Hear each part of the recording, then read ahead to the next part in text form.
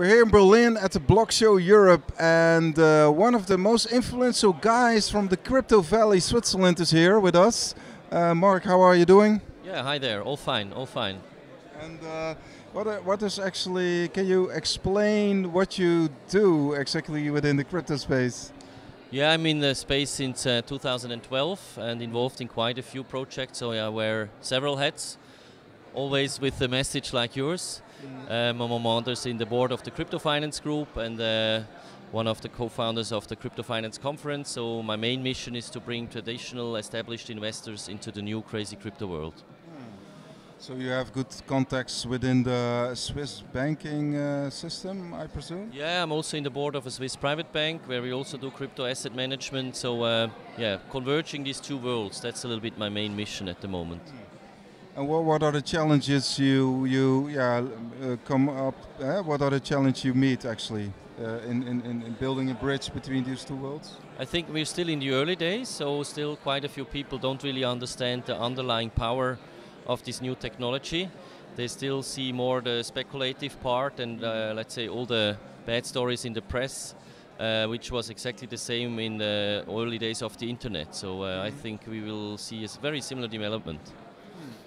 So, and what do you expect for the coming 5 to 10 years, actually?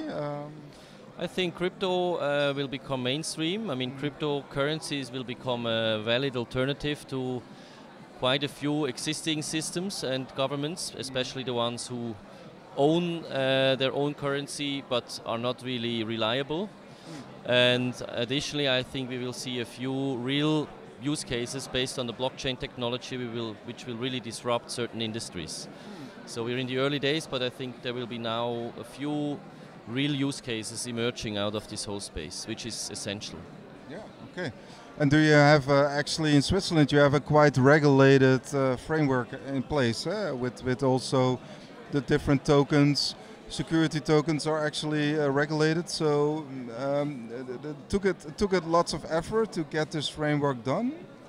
Yeah, I mean, I think Switzerland by nature is a decentralized state, politic-wise, so there's perhaps a better understanding for this blockchain-based technology and the decentralized approach, and that's perhaps one of the reasons why especially also the Swiss government is quite open to this new technology. So it took not that. I mean, it took not that much effort, or did it took a lot of talks? Like in Holland, we know it's a polder model, so you have lots of talks with every stakeholder. But in Switzerland, maybe it goes more smoothly. Yeah, there are also talks, and I think there is also lobbying behind the scenes involved, and also some existing financial service providers naturally want to preserve the status quo. Which is also the case when you have new innovation that the existing players normally fear that they lose their business case. But I think in Switzerland we found a good combination of attracting and implementing this new technology by not just throwing away everything we already have. Sounds good. And what are actually what do you see, I mean, what is needed actually to build this more mature industry? I think we need more real use cases, so not just announcements of big ICOs and some crazy fancy projects.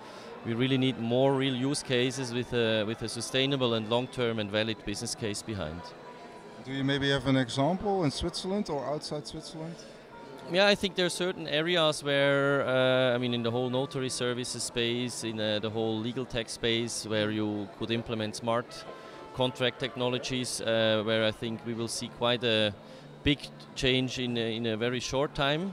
I think especially the cryptocurrency space is very complex, highly regulated, so there it's far more complex, but I think there are better and more straightforward areas, and I think logistics is definitely also a case where blockchain technology could make it far more efficient and transparent. And are you a trader yourself, or are you more of a hodler, or? I'm not really into trading. I was never involved in the speculative part. I mean, I was lucky to be in Bitcoin since 2012, but for me it's really about the whole power of the technology behind. So I'm also following your hat and more on the hodling side. All right. Do you have other coins like Bitcoin, or? Yeah, I have quite Ethereum. a diverse portfolio. I also involved in a few companies where I normally like to have the equity behind the tokens, so the upside is a little bit different than just taking part of the regular token ICO. So yeah, I'm definitely allocating a substantial part into this new crypto world. And how do you see, a few questions, how do you see actually the development of venture capital? I mean, can this tokenization model, or I must say the ICO, can it be an alternative for venture capital, or is it just plus plus? I think part of it will change a lot, but as I also just mentioned on my panel, if you have a founding team behind, that's still the base of everything, right? You need smart founders, the right case, seizable market, good timing, and that won't change just because you use now ICOs to raise money. Okay. Last question, do you have a favorite project, or maybe one you invested in to chill?